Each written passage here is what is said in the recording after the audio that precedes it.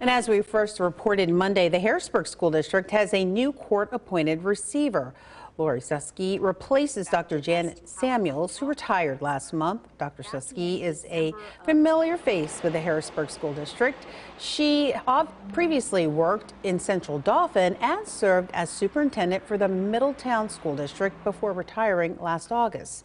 Suski says the district is making progress and has the foundation to improve.